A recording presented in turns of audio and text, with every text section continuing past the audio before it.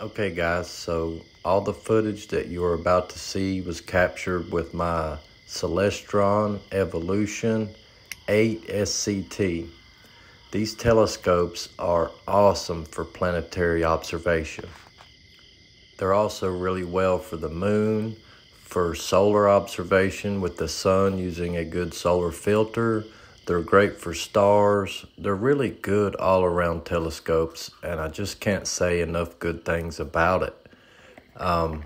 But I have found that their really strong suit is for solar system and planetary observations. In fact, they work so well, you don't even really need a dedicated astronomy or planetary camera to capture footage like this. All of the footage you're seeing and will see in this video was actually captured using my telescope and an adapter for my iPhone 13. And that's saying something. All you have to do is get your exposure and the brightness right, and you can capture footage just like this with a telescope like mine. Now, what I like to use for the planets is my Celestron zoom lens. It goes from 24 millimeters down to 8 millimeters. And what I usually do is I set it on 8 millimeters and I stack that with a 3x Barlow lens, and you get up close, very vivid, very detailed footage just like you're seeing here. The only downside to doing that is you get an extremely narrow field of view. But if all you're concerned about is getting up close and getting as much detail as you possibly can, then I recommend trying an 8 millimeter lens stacked with a 3x Barlow.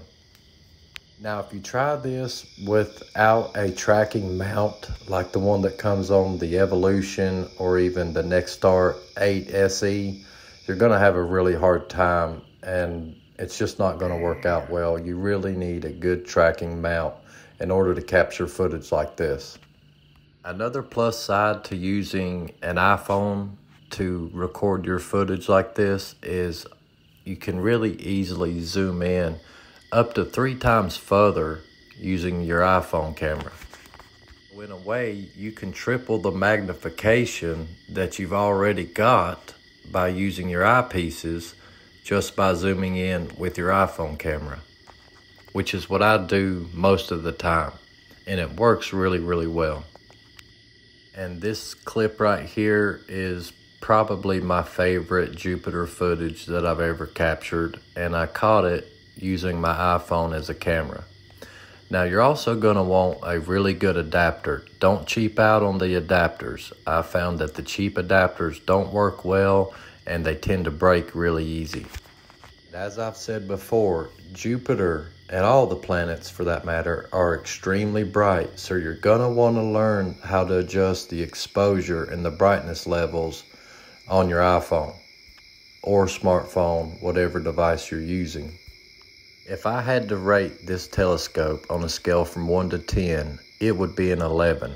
The Celestron Nexstar Evolution 8 is just a phenomenal piece of equipment. So that's all for now. Thanks for watching. Stay safe out there, and as always, God bless.